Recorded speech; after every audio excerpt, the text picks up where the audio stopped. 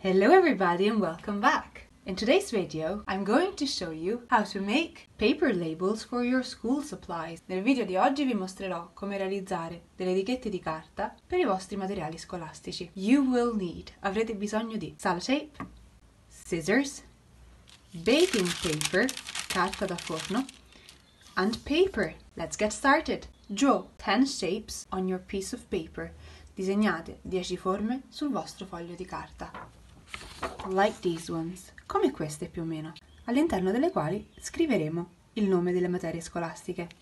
Inside these pictures, we will write the school subjects' names. We start writing. Iniziamo a scrivere. You can use a marker or a pen. Potete utilizzare un pennarello oppure una penna. I'm going to use these markers. Io userò questi pennarelli. In this egg, I'm going to write Italian. Italiano. I-T-A-L-I-A-N. Italian. In the balloon, I'm going to write my favorite subject. Scriverò la mia materia preferita. English. E-N-G-L-I-S-H. English. In the apple, I'm going to write science. Scienze. S-C-I-E-N-C-E. Science.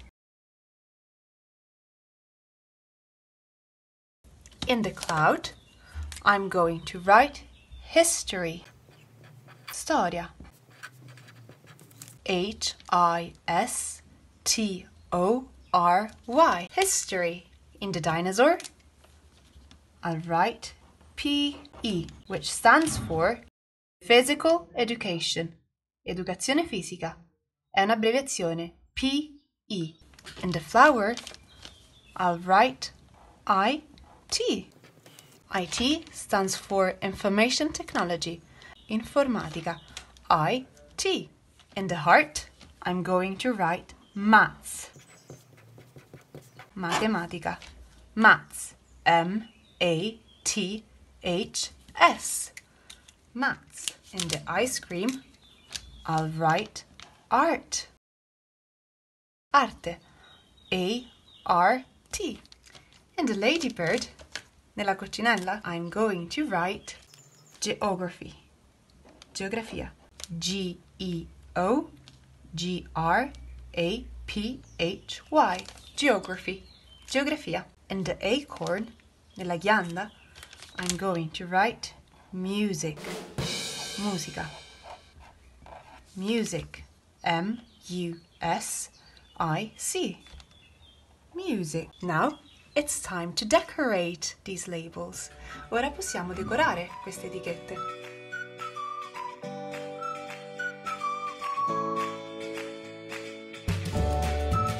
Now, it's time to cut the labels. Ora possiamo ritagliare le etichette.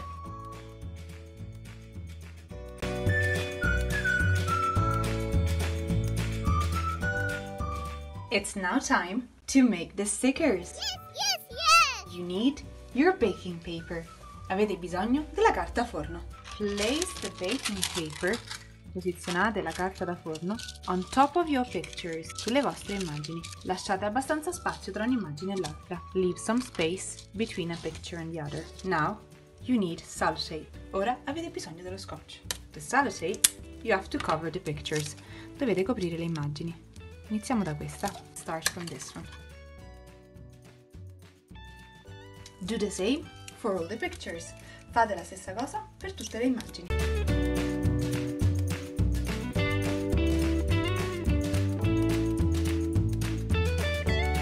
Now it's time to put the stickers on top of the sellotape.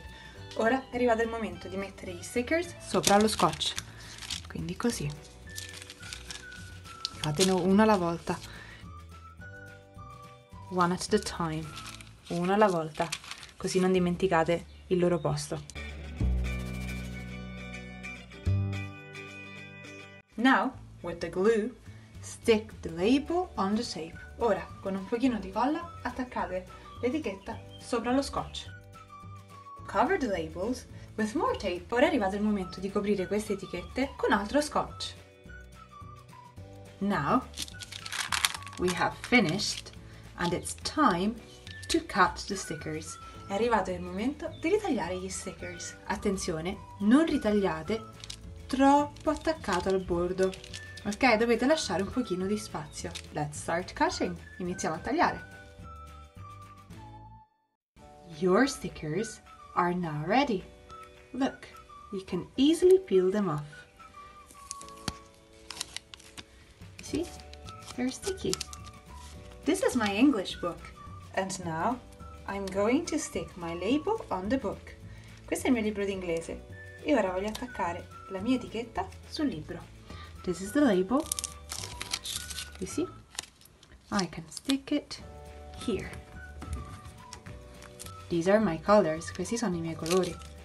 And I can stick this one on it. Ci posso attaccare questo perché li uso per arte. I use them for art. I can put this one here. Okay? I can stick it right here. Lo posso incollare qui. You see? I have a sticker now. I've made many stickers. Guardate quanti. And you can stick them on your school supplies e li potrete attaccare sui vostri materiali scolastici. Goodbye and have fun! Ciao e divertitevi!